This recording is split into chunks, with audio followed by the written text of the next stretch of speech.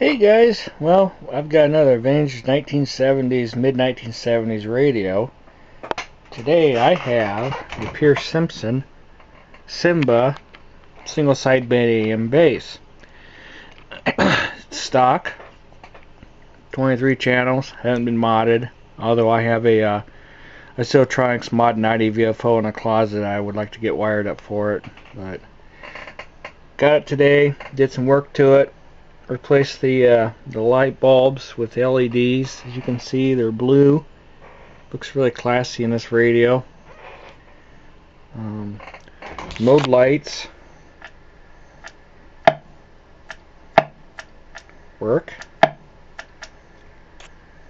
The on-air light works. Clock works. Of course, your mic gain. And this stupid, silly 3-pin plug. I just don't like them. But there's an issue with this radio. It receives on lower sideband, upper sideband, doesn't receive on AM. Although it transmits on AM in the sidebands. So I'm going to have to get that squared away. Slide tune clarifier's been opened up for slide on transmit and receive.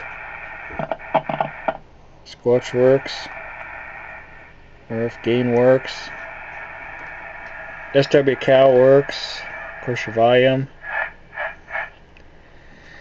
And when I got this radio, I also got the matching mic with it, which is wired for a 4-pin Cobra, which I have wired to my 139. I'll tell you what, this is one screaming microphone.